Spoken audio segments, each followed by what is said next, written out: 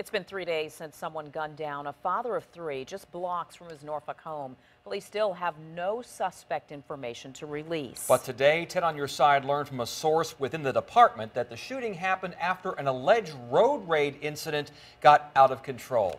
10 on Your Side's Deanna LeBlanc is back on Denver Avenue with this new development. Deanna?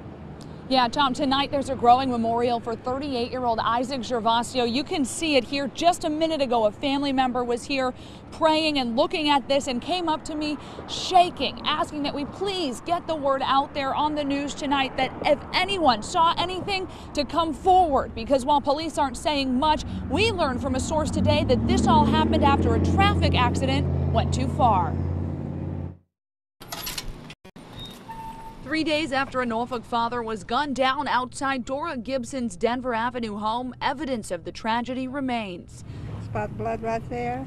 It started Friday evening when a sound rang out one Gibson's never heard before. Around 7:15, we were sitting in there watching Wheel of Fortune, and my husband said, "Oh, that was a shot."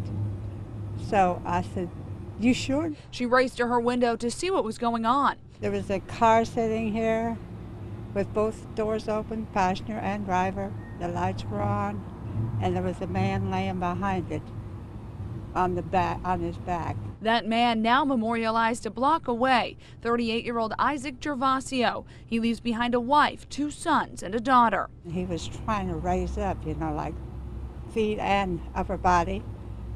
And so I went back in and told my husband, I think he's dying. Gibson called police. She said dozens of cars responded quickly.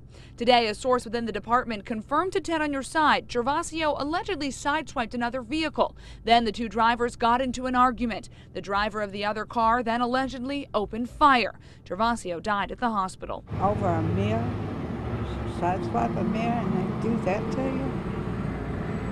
Crazy, crazy people.